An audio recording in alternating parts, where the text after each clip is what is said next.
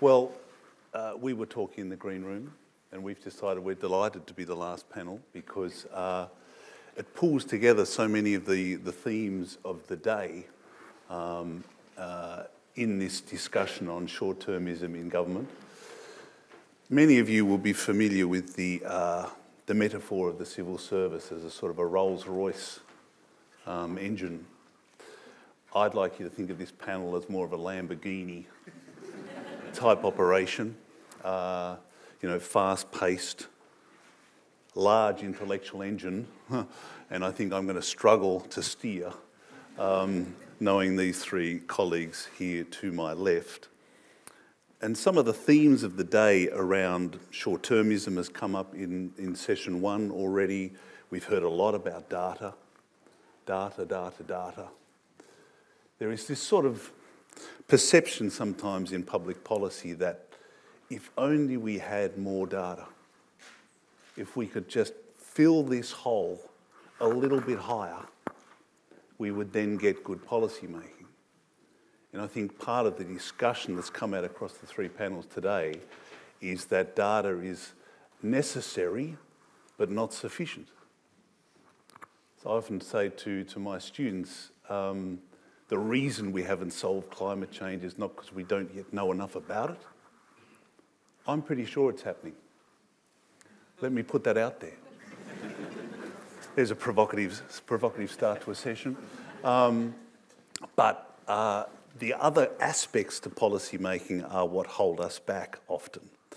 And a big part of that is whether governments have got enough of a long-term vision or whether they're caught in the weeds of short-term decision-making, which is what we're going to unpack this afternoon.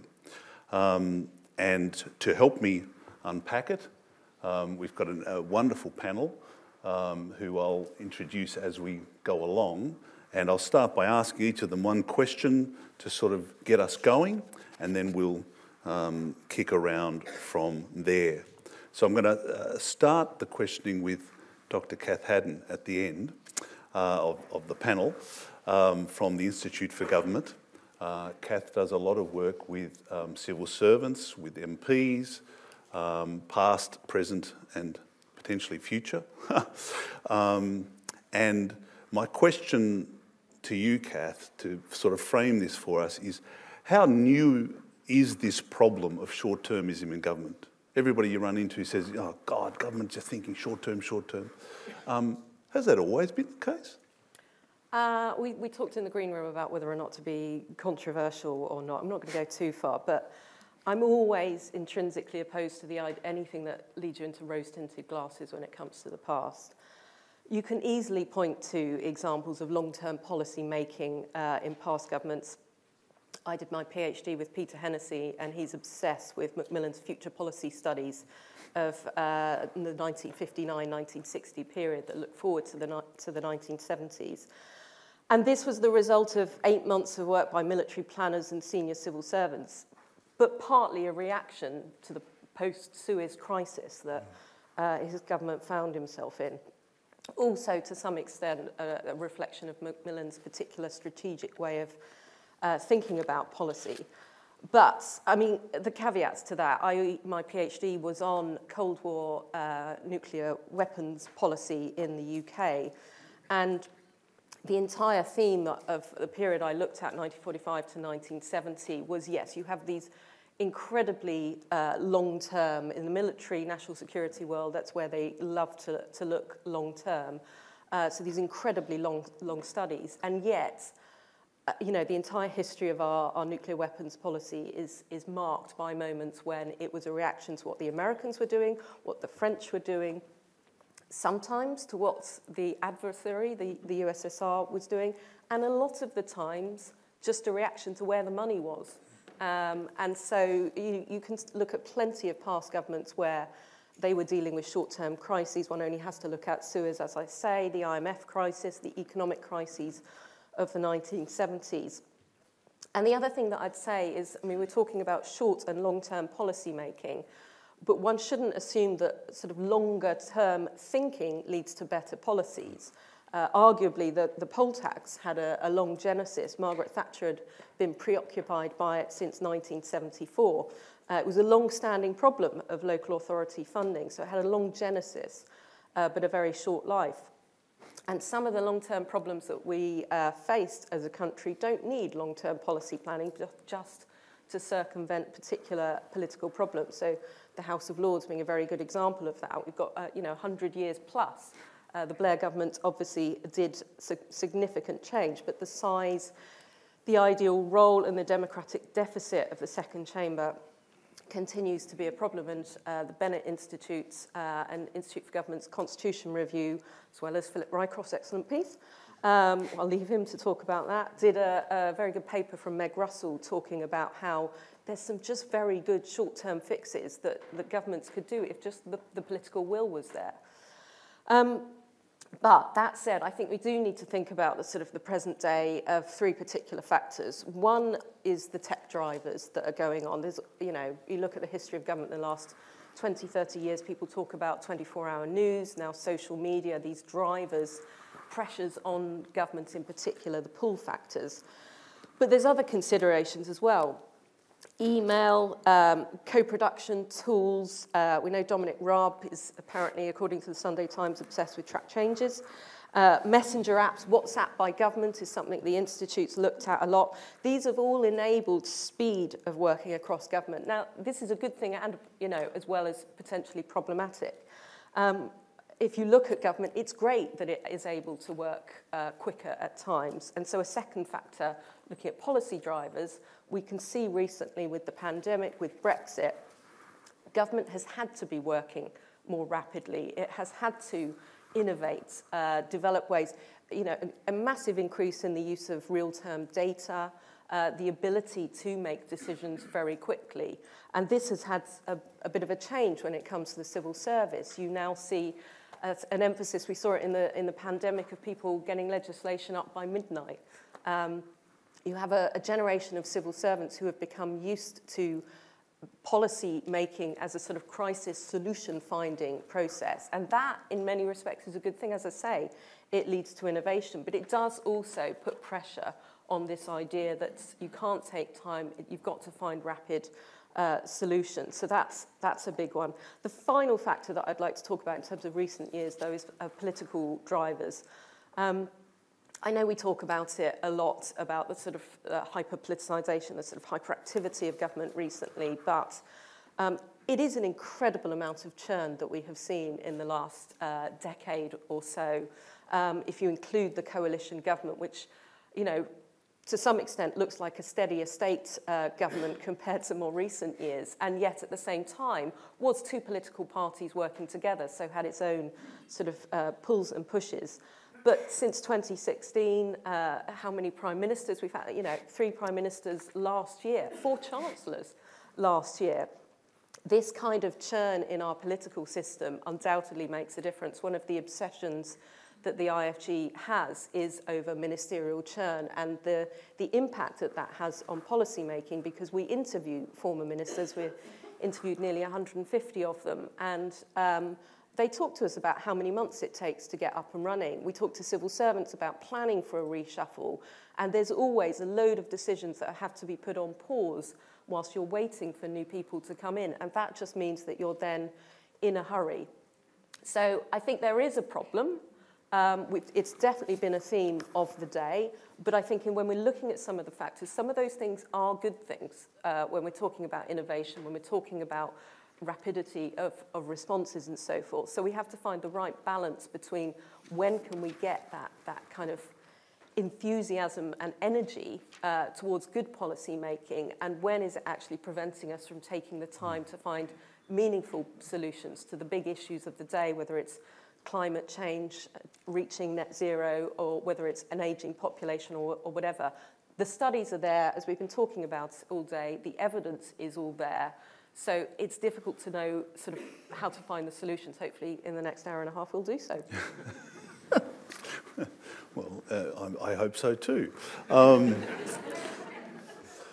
So short-termism, not new, but some of the pressures of the current environment are. which seems like a nice point to move to you, Philip. So Philip Rycroft, for the very, very few of you in the room who won't know, was a former permanent secretary, most recently or excitingly at the Department for Exiting the European Union. And we can have a discussion over whether that was a good piece of long-term policy making or not, and we may get to that in question time. But my question for you, Philip, I suppose from a civil service point of view, is that two of the core functions of the civil service are to hold institutional memory, so to somehow provide some continuity, to buttress against short-termism, and to speak truth to power and provide sort of frank and fearless advice. Have those two sort of functions been diminished by the short-termism that we see? Thanks, Dennis. I wouldn't quite define the problem like that. I think there is a lot of very good, capable, long-term thinking done in the civil service. Obviously, not all of that surfaces in the public domain, but you've got one end of the spectrum, you've got formal programs like Foresight, which are very sort of academically driven, led out the office of the government, the government scientist office. You've had a scatter of policy units, they sort of come and go a wee bit, but real quality thinking done at central government. Every department has its own sort of strategy teams, the capability to absorb the evidence, to understand the evidence, the data. That's all there. And indeed, it translates into long-term decisions. The governments are capable of making long-term decisions. Let me just give you two examples, just to sort of give a sort of a concrete feel for what a long-term decision looks like. We're building a very big nuclear power station down at Inkley. And that is a decision, that big lump of concrete will sit there for a very long time. The waste it produces will sit there for, for thousands of years. HS2 is a very long-term decision. You're changing the infrastructure of the country in quite a profound way. There's many, many other examples, net zero targets and so on. So the governments can take long-term decisions. The problem then is not so much either articulating the long-term problem, providing evidence for that, or taking the decision that is meant to be long-term. It's sticking with the long-term decision is the problem that, as I see. This was picked up almost by the first thing that was said this morning. It's the chopping and changing in the policy environment. So let me take that Hinckley example. Who is building it? It's EDF. It's not a British concern. Why? Because British energy and nuclear policy has chopped and changed so much over the decades that there hasn't been that moment, there hasn't been that time to build up the capability within the UK. It's gone to a French concern. You look at the French decision-making on their nuclear industry, has been a lot more consistent over time. You look at HS2, which is my current favourite example, this absurd spectacle at the moment, this thing might stop 5 miles short of its destination. So us benighted northerners hop on the train somewhere up in the chilly north, and we get down close to where we think we're going, and this guy says, "You'll have had your chips, lads, now up it." And you're off the train, you trudge 5 miles into London to where you need to get to. It is quite extraordinary. But if you look at the way that policies have been managed, it's like the HS2 pig is constantly being weighed. Every time you do that, you add costs, and you diminish the value of the project because people lose faith in it and so on. I've made my point. The other example I just wanted to pick out, because I think just to give recognition to the paper that Mike and Jack Newman have just published on devolution within England. When the Labour Party set up the RDAs, they would have anticipated the RDAs being there as a long-term capability for the regions of England. But they survived, 7 or 8 years, replaced by the local enterprise partnerships. What's happened to local enterprise partnerships? I think it was this week just announced that's curtains for them as well. It's that chopping and changing of decision-making over time. So why is it that we find ourselves with that sort of decision-making mode? I have to say the civil service is part of the problem. You talk about institutional memory. Institutional memory in the civil service is not good. And the reason for that, very straightforward, is that you have this immense churn of civil servants. Anybody who tries to deal with the civil service from outside, the folk you get to know and understand, they understand your issues, you deal with them for a couple of years and they're off. And there is no way within the civil service of working out who knows what about anything. So you've got a new policy problem. You can't just get to a database. So who's worked on this sort of thing before? So there's a constant reinvention by the civil servants. But that goes a lot deeper than that. If you'll just indulge me, 3 or 4 other quick points on this. Because that, of course, nests within a wider political governance model. And one thing that it seems to me, does bedevil all of this is, and I'm going to use shorthand here, but the treasury mindset. The focus on managing cash, essentially, rather than long-term investment value. And the grip of that psychology on government goes very, very deep. And you look at the way the Labour Party now is struggling to formulate a programme for government that stays within those constraints. This is, I think, an illustration of that. My next point, to remind myself, centralisation of decision-making. Whitehall's simply doing too much, and that's been a bit of a theme today. The decision-making isn't handed out to where it should lie with those who are closer to the communities it affects. A point that Kath picked up, the sort of ministerial lifespan, the average, I don't know what the average is, it's maybe a couple of years, 2-3 years. And you get to this high office estate, you know, everybody's dead chuffed with you, your family's quite proud of you, and you want to leave a mark. And if you're sensible, you know you might only be there for a couple of years, and you don't leave a mark by saying, you know, the person who came before me had this brilliant policy, I'm just going to continue it. So the itch to have new policy, and how many times have you read, every day of the week, so-and-so has announced a new policy, you can't quite understand what the policy is about, but there's a pound sign. We're going to spend £50 million on this. Oh, great. Without actually explaining how that's going to make any difference to the outcomes of people at the end of the day. So the nature of the way that political process works. But to take just to one sort of final point on this, you know, that the broader nature of our political process, and this is perhaps a little bit controversial, is the way that our system generates, if you like, that partisan opposition and does not encourage cross-party consensus building to sustain policies over time. My own view is our first-past-the-post system was quite a lot to answer for this. And I think we need to think about the way we elect politicians, the incentives they've got to answer the problem about the framing of governance in this problem. It's a big answer to a big question and probably won't get there anytime soon, but I think we have to think about what it is that drives that tendency towards partisanship.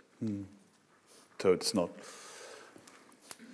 I mean, we've all talked to politicians, we've worked closely with politicians. Politicians aren't just daft. It's not that they're not getting it, that they're not seeing what the rest of us can see, but there are structural incentives at play here that are influencing the decisions that are made. The centralisation point in Whitehall interests me and is a nice segue to a question now to you, Halima. So Halima has worked at all levels of government, most recently with the Greater London Authority, but also in central government, has worked with Nesta from the outside. And so my question to you, Halima, is whether there is a level of government which does termism better, that doesn't feel so, you know, convoluted, short-term decision-making, fast decision-making.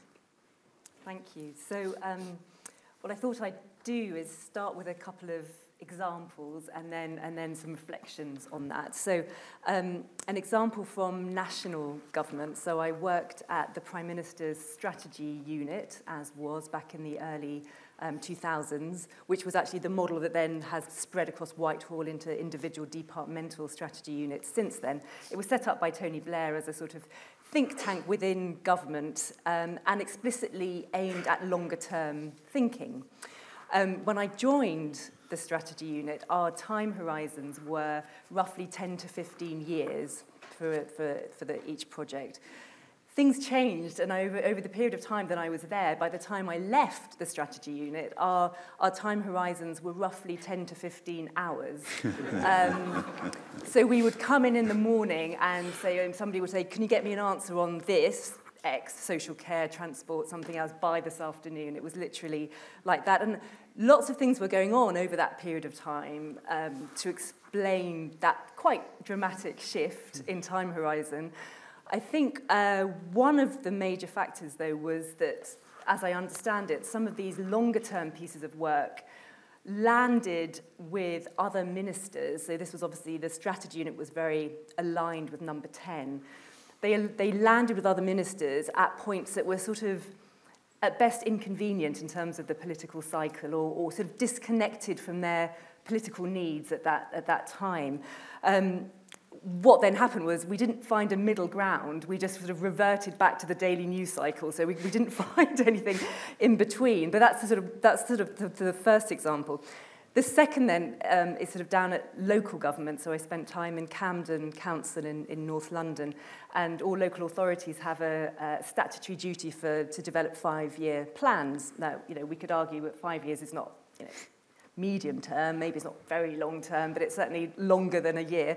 And this plan that we were developing at the time, we used very participatory models to develop it. So we held lots of neighbourhood meetings across the borough.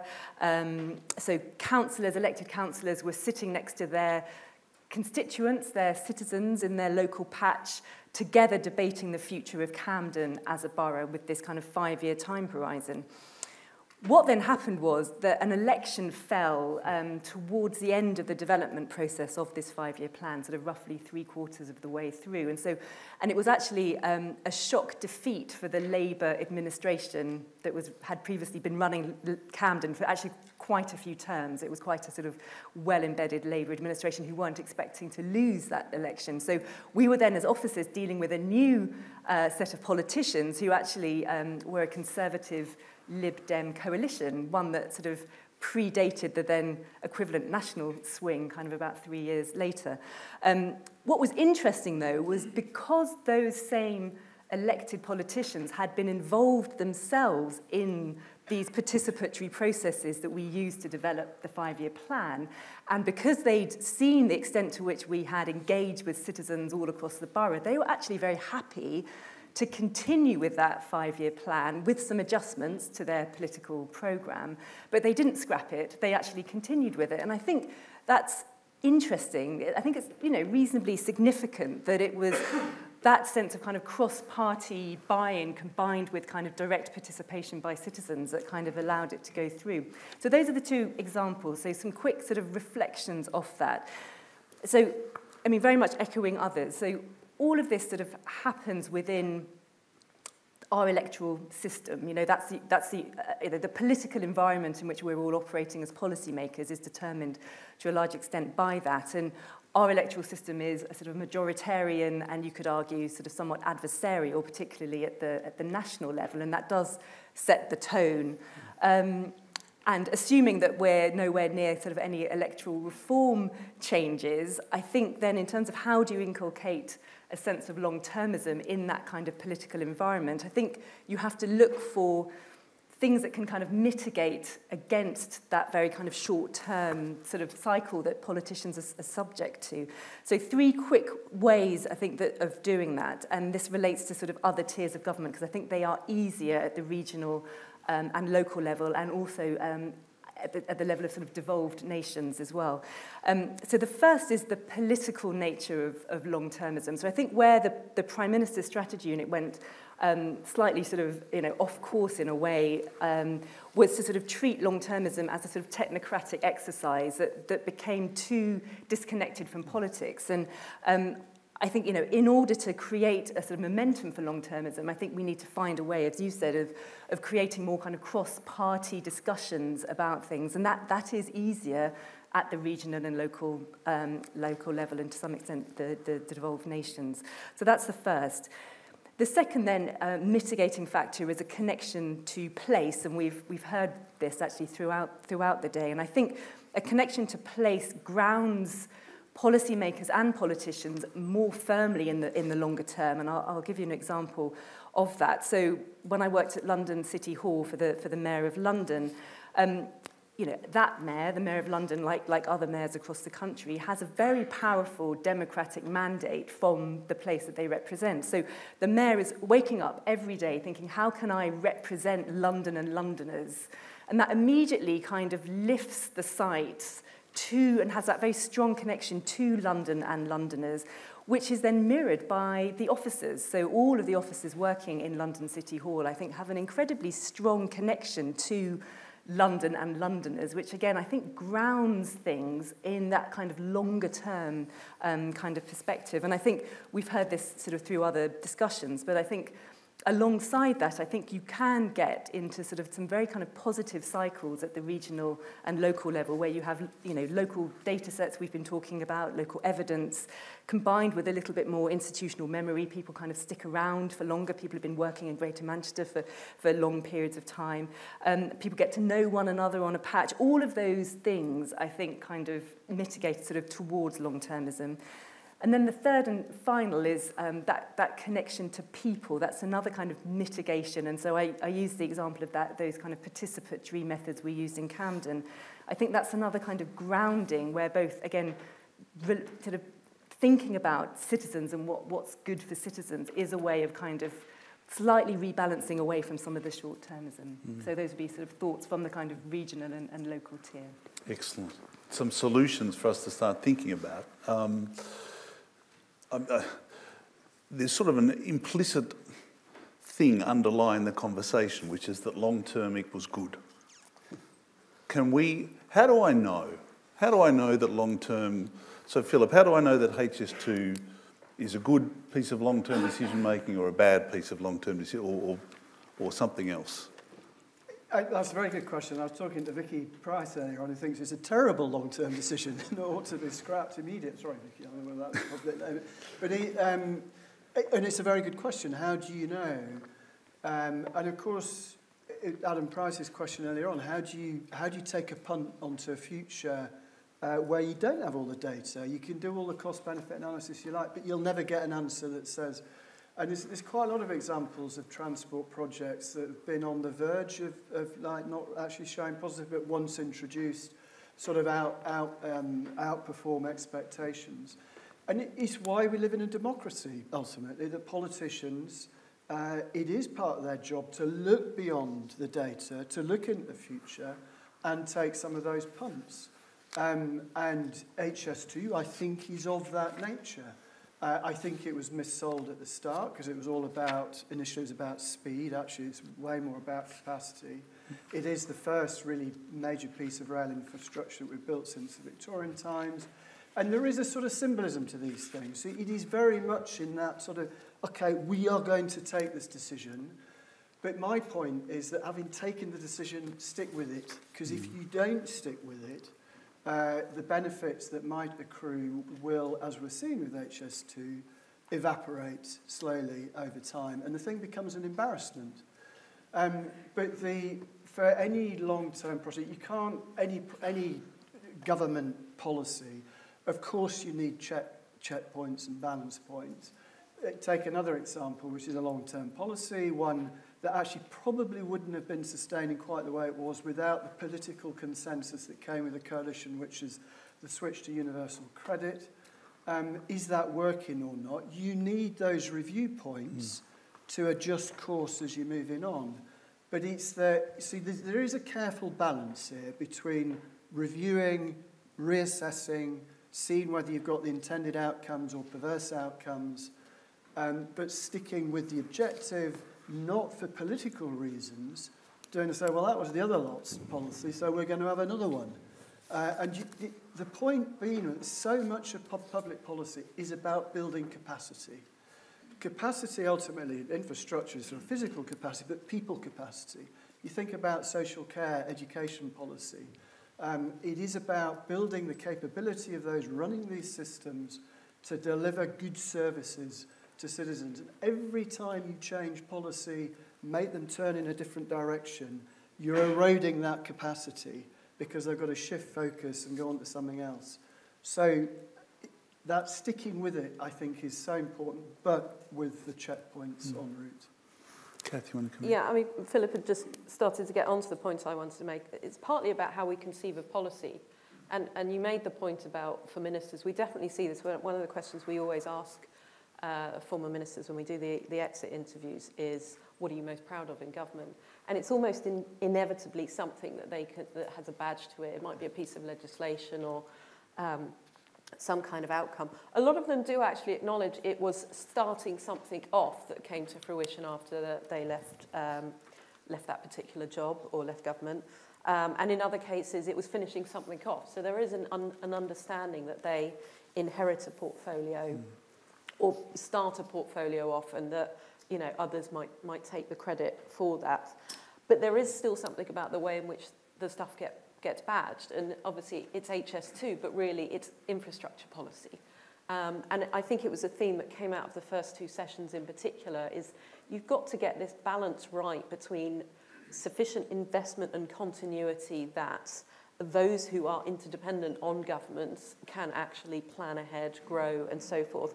But you've also got to be able to iterate. And one of the things that we are terrible about is both accepting failure in government, when things go wrong, learning from it and so forth, which is a natural part of any other business. But also the idea of iteration, it has now become synonymous with the idea of the U-turn. And yes, in some of those cases, they are spectacular, colossal, and should be termed U-turns. But in other cases, it is about iterating, and it is about government learning, and it is about government being able to say, hang on, you know, we got that not quite right. The other point that I'd like to make is, another theme that's been coming up today, is that there's actually quite a lot of consensus between the political parties on some of the big issues of the day. They're both talking about levelling up. They both want to spend money on infrastructure, if there was any money. But part of the problem is that they're looking, therefore, for ways to differentiate themselves in the eyes of the public. And it goes back to this point I was making about the sort of the political turmoil of the last few years. We are now approaching, well, we're already well into an election campaign, frankly, that's going to dominate the next year. So you're going to see a lot of long-term policy promises, but you know, whether or not you're going to see that progress or that sustainable foundation being built, because the incentive is there to rebadge it as something new that you've done that's different from the previous one. And that is as much true of ministers within the same party taking over from each other when they're, you know, different wings of the party, or they just hate the other person and they want to sort of differentiate. And that sounds, you know, as if I'm critiquing politicians alone. The same is true of civil servants wanting, you know, the churn of civil servants is they want to make their mark. They want to come in and work on a difficult policy problem, but they also want to move on to the next one, because at the moment that's what the system really rewards. And so we've got to think about those cultural incentives, both from the point of view of politicians and also from the point of view of civil servants. And I think we've got to be a bit sympathetic about why those factors are there. And it isn't just, you know, the politicians or the civil servants, it's about the interaction between that, the media, the think tanks, the whole ecosystem is breeding this kind of mentality.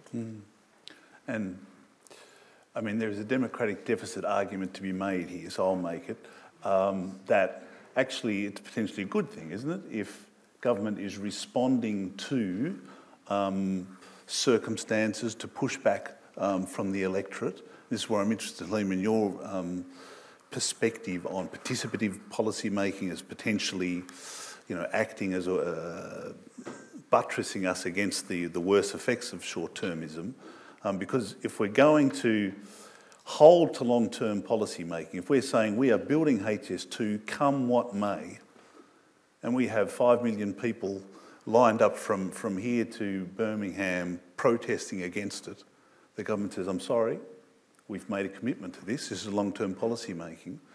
Is there a way that we can, I mean, how can we prevent that sense of government knows better, we don't have to react to what the electorate tells us to do? So perhaps, Halima, if you start on that. Yeah. I think one response to that is looking at ways in which, I mean, because absolutely government needs to respond. I mean, you know, and COVID was a big shock, and there are other shocks we've been talking about today, and, you know, of course.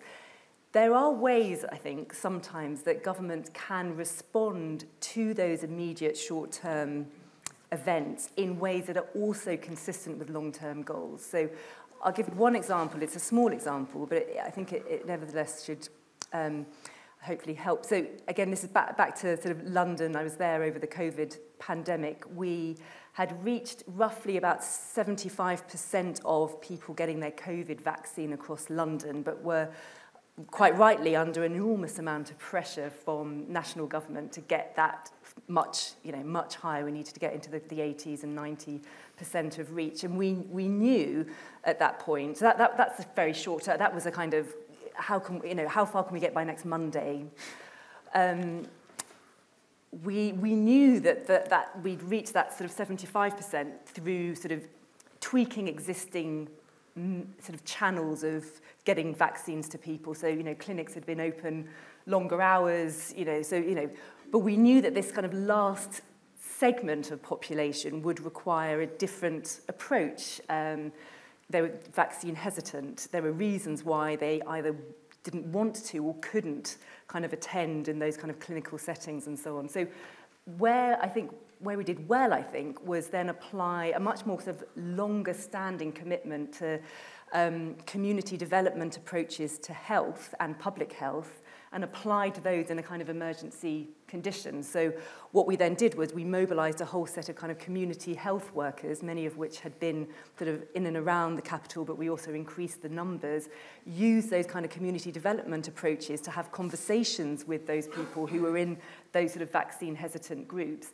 and managed to get our kind of vaccine levels higher. And I think, so that's an example where that was really sort of regional government with the public health system deploying longer standing existing techniques in a short-term way, which, I think probably would have had longer-term benefits in terms of kind of community building, possibly even trust in government, all kinds of things. So that's I think one response, which isn't always possible, but I think we should look for opportunities to work in that way. And I think that's helpful because in a way, if we've been identifying the problem as partly about churn of civil servants, it's about political incentives, there isn't really a world in which we turn those things off, in which we tell civil servants, you've got to stay in post for 5 years, you can't move. Cabinet appointees get 5 years, come what may. So do we have to structure our responses in ways that deal with the world as it is? Is that where we are, Philip?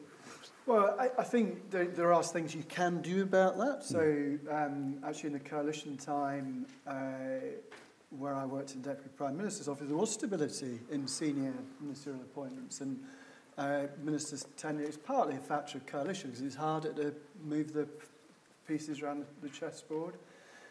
So you've got, this is a sort of little advertorial for coalitions actually, you've got folk in post longer, more consistent policy making, but you also had an internal check and balance on policy making because every major decision had to go through the lens of two political dispensations. So it tested decisions, and that was, and both of them coming at it from, worrying about it from their own political perspective, meant that you were covering a sort of broader spectrum of political decision, a political opinion across the country as you promulgated those decisions. So, and the civil service stuff is absolutely fixable. It is, this is not the seminar to talk about reform of the civil service, but there are all sorts of issues there that could be sorted out. It's not an absolute, of course, but there should be greater depth of expertise around particular policy areas in the civil service. The market in the civil service now for moving jobs has got very, very distorted for all sorts of reasons, but that is fixable. But I think the key point, you're thinking about 5 million folk lining up to oppose HS2. If that is the outcome after the decision has been made, that has not been a good process. It is about the process of decision-making, the debate around decision-making. At that level, that's quite a big one. It's sort of semi-national. That you have that debate. It is, ideally, it encompasses, it's across the political spectrum. You involve communities, you involve it in all sorts of different, and you reach a decision. And some people are always going to object to that decision. But at least they can see that the process was an open, honest, transparent one. They had their chance to have a say. The reasons put forward were not the sort of half dishonest ones that were put out when HS2 was first put in place. But if you bring it back to another big, huge topic for the country, house building. The ambition to build 300,000 houses a year hasn't been achieved since we were building a lot of council houses in the 1970s. Every government, now they've dropped that target.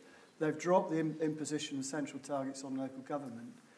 How do we get houses built in this country? You can only do that, seems to me, by having that debate actually at a local level about where you build new houses, how you build them, the sort of communities you build, the design, the transport links, and all the rest of it, so that the communities, again, are involved in that. And they can see the outcome. Again, they may not, some people always oppose having houses built in the field next door to where they live. But if they can see that that has been a fair process that they've been engaged in, then you've got a greater chance, it seems to me, of getting houses built where people want to live.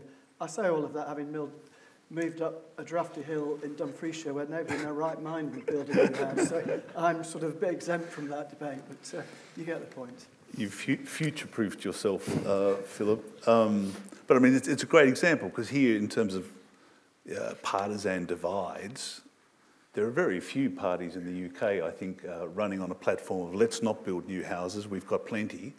So there is political consensus, and yet we can't get it done. Here's a piece of long-term decision-making that we can't seem to get done. Is part of that then, perhaps, Kath, a question to you on the role of civil servants and the sort of connection to this hyper-politicised atmosphere. Should we be protecting civil servants a little bit from that in some way to allow them to do some of this future planning and long-term implementation? Is there a way? Yeah, definitely. I mean, as Philip's pointed out, it already does exist. There are plenty of parts of the civil service that engage very little with ministers and are spending a lot of time thinking. There are parts of the civil service, some of whom are here today, who spend a lot of their time thinking about data and evidence and analysing policy, and who do engage with ministers.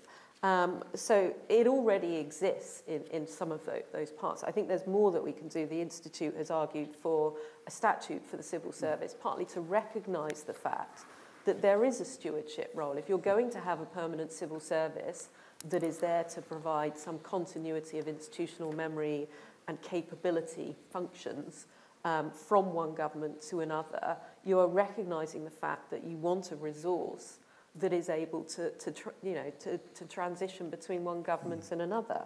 So why not firm that up a bit more? Why not make sure that the objectives of those who are the most senior in the civil service recognise that they've got to focus on that, and therefore create the political space for them with ministers that this is a recognised function and role that they play. And I think that gets to the right side of the democratic deficit that you're talking about earlier, and doesn't move you too far towards managerialism. Something that frankly the UK obsesses over far more than a lot of other countries who are quite comfortable with technocrats being technocratic. But that's a different discussion. I think it is worth just segueing slightly to think about the next couple of years, because it's going to be really interesting on this front. You know, there are multiple scenarios that could happen at the next election, but the two big ones, that you could end up with a majority government, one side or the other. If it's returned Conservatives, you might see, you know, who Rishi Sunak really is as Prime Minister. If it's a Keir Starmer government, you might see a resolution to the issues that Philip's talked about in terms of where is Labour actually wanting to go. But either way, I think you have seen, as a reaction to the fall of Boris Johnson and the Truss government, a move towards wanting more managerial, competent governments. There are definitely signs of it in terms of the way in which Rishi Sunak has approached the job. There are definitely signs of it in terms of the polling that's coming out at the moment. So I hope that continues, and if there is a majority government, then maybe we can look at 5 years. I still think they will be obsessing over the next election, whatever their numbers are. The other world is that we end up with more volatility, either minority government or small majorities. If we've learnt nothing in the last sort of 6 years or even beyond that, it should be that small majority is not much easier than minority government. And if that happens, then again, I would love to see governments learning the lessons of the May years and realising that actually, if you've not got a majority, you can't govern as if you've got a majority, and you've got to think about how to build consensus cross-party. There is this cross-party consensus on all sorts of issues, so the will is there. It is this tribalism, this adversarialism that drives a lot of it, and it is very understandable. But again, we know from speaking to politicians, they work very well behind the scenes together. There's a lot in the usual channels. There's a lot of cross-party friendships. There's a lot that goes into private members' bills. There's all sorts of ways in which it happens. And again, the public kind of like that stuff. So, it sounds like I'm just banging the drum for a more consensual, nicer version of politics, but it's doable, it is possible, and I think at the moment the public after the last few years is probably crying out for it. Yeah, I would think that's fair.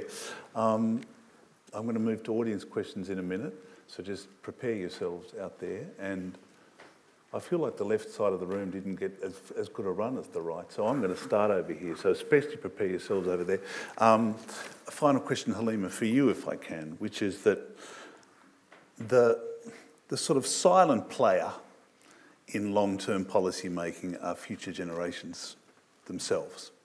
And are there ways, so if we're trying to be more participative, we're trying to be more inclusive in our policy making, how do we allow for them? So do we go for an Office of Future Generations sort of a model? Do we, as some of my colleagues in the Institute have been researching, give children the vote up to or down to a particular age because they are just as invested in the future as someone who's 99 now? How do we translate the sort of the voice of future generations, I suppose, into current policy thinking? So I think there's sort of two sort of categories of things come to mind. One is sort of recognising that our current accountability mechanisms, you could describe them as being biased towards the short term. I think that would be a fair critique of them. So anything that even slightly rebalances away from the short term, and then thinking about, whether it's sort of treasury accounting rules or, all kind of value for money sort of definitions, all kinds of ways in which we hold ourselves to account in a policy sense are biased in that way. So yes, you can think about, we have in Wales a kind of the Wellbeing of Future Generations Act and Commissioner model, that you could think of sort of designated sort of hard wiring in the system that names that in a way and tries to sort of make the system accountable to it. And I think all of that sort of frontier, as I think, is very fertile and very important. And I think we should apply some creativity to that. And actually, we're seeing it in some respects with young people on climate taking the government to court, and how can we as a kind of policy community respond to that in a sort of positive and creative way? So I think that's one category. But I guess the other sort of thing that I wanted to mention was that I think sometimes with long-termism, and we sort of quickly think about sort of hard wiring and incentives and institutions and so forth, and that is important. I think at the same time, I wouldn't want us to lose sight of the really important role played by networks of people who work on an issue over a period of time, inside and outside of government, and the roles of coalitions and civil society outside of government to both set the agenda on the long term and hold the government to account over the long term on issues that they care about. And those players, whether it's sort of social movements, civil society groups, have themselves a real kind of legitimacy and mandate over the long term to make these arguments. And obviously we want a mixed economy here, but I think we shouldn't always look to sort of inside of government mechanisms alone. I think we should also look at the way in which the state interplays with other actors. And there's an enormous amount, you know, so one example of a sort of area that I've sort of been involved with is the idea of sort of health and people being more in control of their health, personalised health, people-powered health. And that's an agenda that has grown up from disability activists, from researchers, from civil servants who almost, you know, in private describe themselves as being kind of having almost an activist mentality when it comes to sort of representing the views of people with disabled people and people with long-term health conditions. So those kind of networks that are sometimes not so visible, I think are nonetheless very powerful and quite interesting, and there are equivalent networks on climate and all kinds of things. So yes, I think when we think about the ways in which we can factor the future in, I think we should look both inside and outside of government to do that. Fabulous, thank you. It seems like a good moment to, I can see hands starting to come up. Good heavens. What am I going to do with you all? Well, let's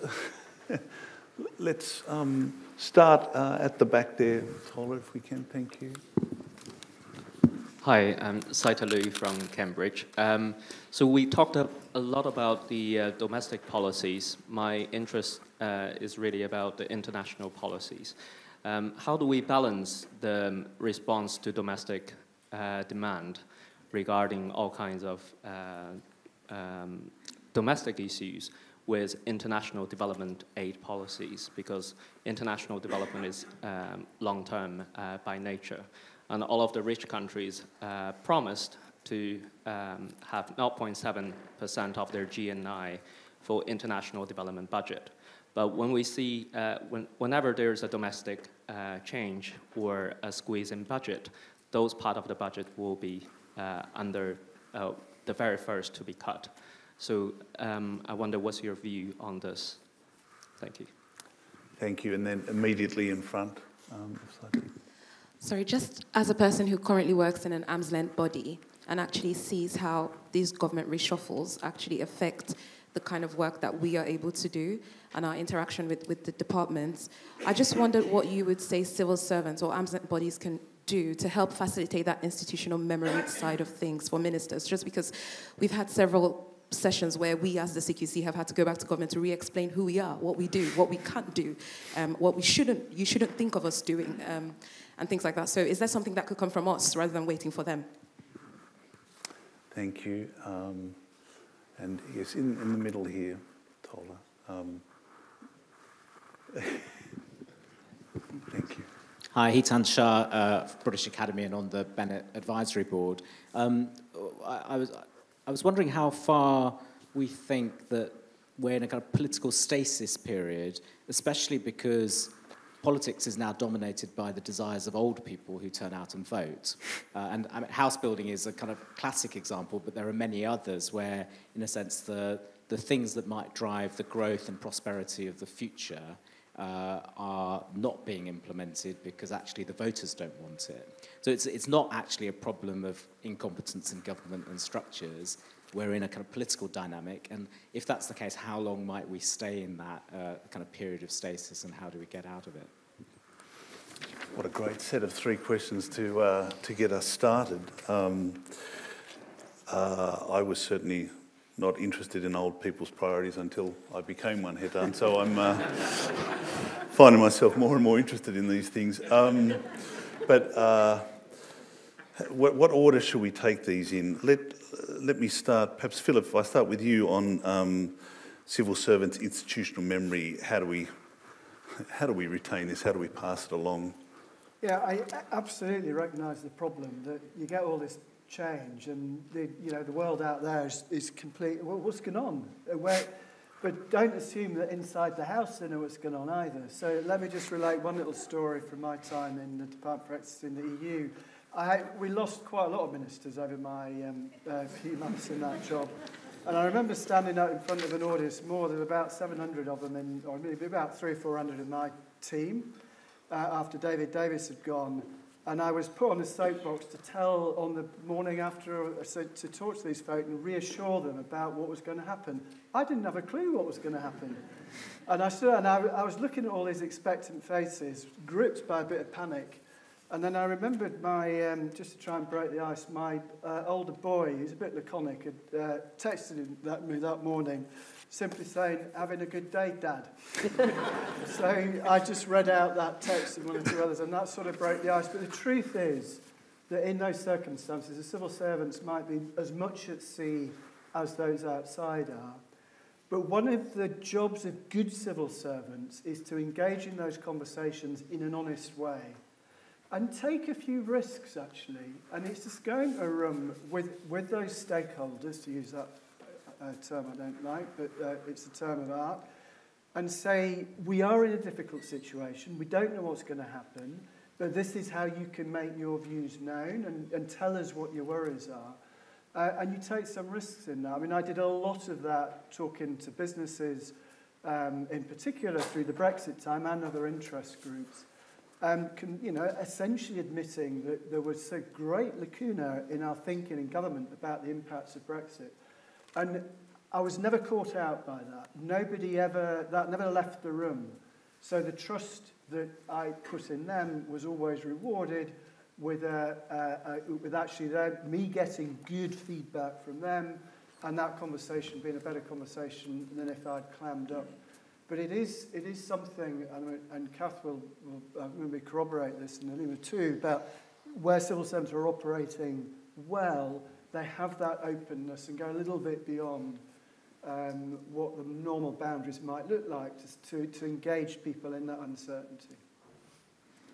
Kath, anything to add on that one? Yeah, I mean, a couple of points. Another anecdote just of the frustration of this stuff. About every 2 years, somebody from the Cabinet Office is newly appointed to look into the problem of institutional memory for the civil service and they get back in touch with me, and I keep having the same conversation with them. It's been going on for about 10 years now. One of them worked for you at one point.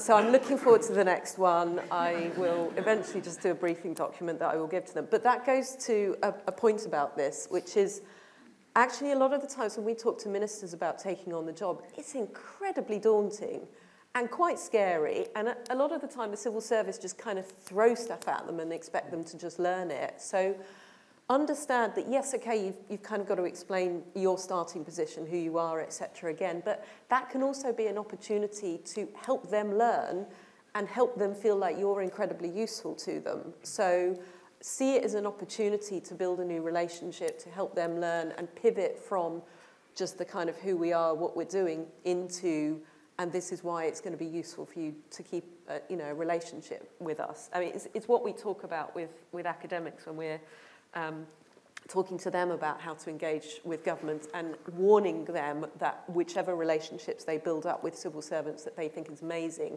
those civil servants are going to move on. So you've got to be prepared to sort of do the elevator pitch again and again. It's slightly part of the job for it, unfortunately. So institutional memory is alive and well. It's Kath Haddon. Halima, you wanted to come in? I just thought because this theme has been with us the whole day, this issue of flip-flopping, of constant reversals of policy, of kind of chasing our tails, setting something up and then abolishing it 5 minutes later. I guess, I'm just wondering, it does feel like a sort of peculiarly specific problem to this country, in a sense. I just wonder, is that the case? And then we've heard about sort of industrial policy and other countries sort of managing that much better over the longer term. With examples from Germany and East Asia and Scandinavia, other countries that are subject to the same social media, the same 24-hour news cycle, albeit perhaps different electoral systems, and that we do sort of come back to that. But do we just need to sort of own this problem, that actually we've got a problem here, actually, and it's largely a Westminster Whitehall problem, I think, and I think possibly thinking of it in those terms might sort of renew our sort of commitment to try wherever possible to try and kind of hold forth against that. And he said that's partly about under very difficult circumstances, often sort of very good quality advice from civil servants, and the nature of that advice and the extent to which that advice can draw on longer term thinking, and that obviously relates back to sort of capacity, and obviously our public sector capacity is you know, has been under stress for a number of years. But I just, yeah, it was just sort of a end of the afternoon thought that it does feel like it really is a problem, and that maybe we should do something about it. Yeah, just pivoting on that to the other question about aid. One of the department that does best when it comes to institutional memory is the Foreign Office, and part of that is they've got an actual set of historians who work there, but they've also got the research analysts who are domain experts on it, and they've also got embassies. And when it comes to international policy, actually one of the things that is very important for the UK is that relationship between the embassies and the role they play abroad, and how that connects back to UK policy. And another long-standing problem that we've had is that that tends to be a very Pole Mill kind of perspective, and has been on aid. There has been since the early 2000s a bit more of a focus on the MOD, the Foreign Office, and the then separate aid department getting together in country better.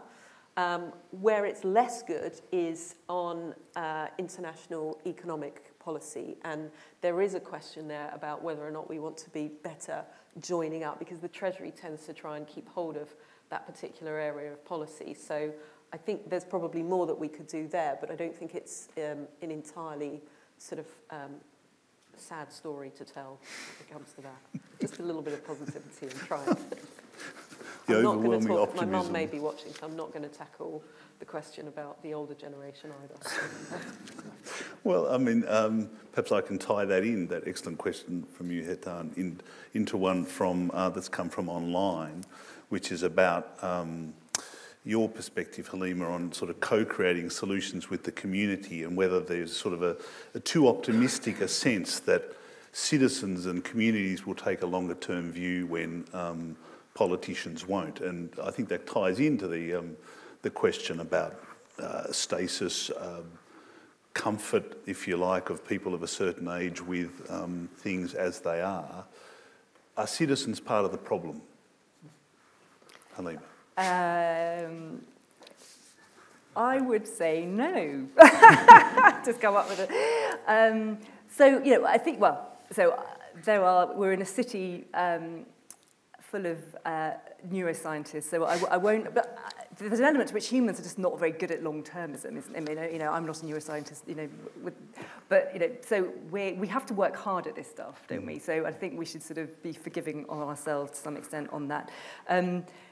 But we do now have tools at our disposal that we know help with this stuff. So back to the sort of participatory co-design sort of space, you know, there are tools of deliberation which have been, you know, used and developed over periods of decades, where, you know, citizens are supported to take on board, you know, all kinds of different sort of forms of knowledge, and to sort of reflect and deliberate and come up. And, you know, my impression of that practice and that evidence is actually it's really surprising just how far you can get. Actually, people are very receptive, but you do need to provide the right environment and the right kind of support for those things. But I would say, you know, thinking of citizens as the problem isn't the right way of thinking about it, in the same way that when we were in the strategy unit, you know, sometimes that, you know, felt like sort of other parts of Whitehall were the problem. Again, that's not the right way of thinking about it. It's under what circumstances can the right conversations be convened in order to create the kinds of sort of, to lift all of our sights above the here and now into the longer term. Thank you. Let's have some more questions in the room. I see, right at the very back. Yes. Thank you. Chris Gentle's name. Given it's late on a Friday, I thought I'd be more creative with this, because one of the things we've seen is basically we seem to be going around the cycle again and again and not making progress. I'm from the world of business, and one of the things we've seen is basically we've shifted from 5-year plans, which were with Henry Mintzberg and stuff like that, if you're aware of it, to what's called the VUCA world now. You probably heard of VUCA. What successful businesses have done around this is basically they've done two things. One is they're decentralized, so they push things right down to the bottom of the business.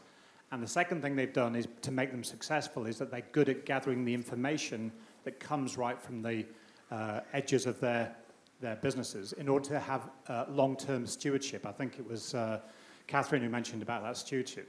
So I just wondered what the panel might think about that innovation, because we don't seem to be seeing it in policy. I think Halima also said about being creative, but business have gone to switch their model in order to get both long-term stewardship and be kind of short-term creative. And if I go into a business as a business consultant, I can tell if a business is going to be successful because it allows that information flow. If the information flow is not there, it's not going to have the long-term stewardship. So I just wondered what the panel thought about bringing that kind of innovation to the ways that we kind of operate as in terms of public policy. Thank you. Teresa? Down towards, yes, thank you. Thank you. It's John.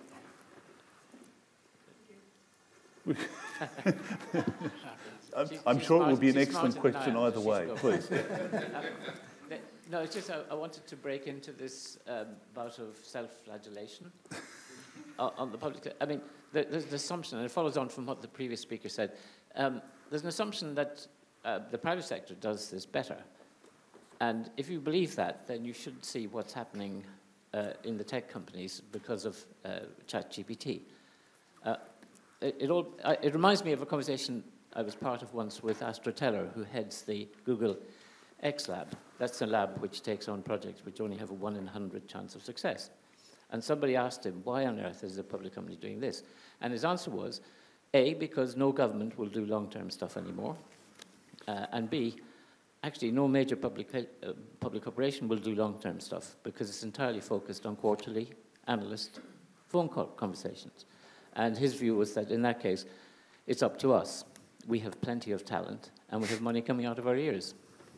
But the point is that the problem of flip-flopping is not confined to the public sector. I'm not sure if we should be reassured by that or not.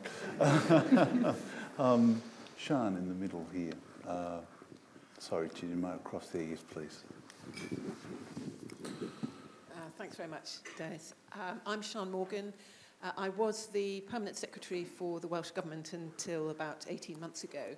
When I arrived in that role, I was so impressed to discover what I think is an extraordinary piece of legislation in place, which is the Wellbeing of Future Generations Act, which is designed to do what it says on the tin and provide a framework for politicians and policymakers to think about the long term, to think about the next generation when they are developing policies. You can see that as the framework that is driving policy on the environment, biodiversity, climate change, for example. I think it's incredibly enlightened, really impressive, not straightforward, but heading in the right direction. Since I left the Welsh Government, I've been chairing an NHS trust in the southwest of England. So I'm obviously still interested in the well-being of future generations, but in a different perspective. And I think something that most people would probably agree with is we do need to look at the future of health and social care in the UK. I would like the panel's thoughts on how to go about building that consensus so it's not a short-term policy, because if anything needs a long-term vision, it's the future of the NHS. Thank you. Thank you very much.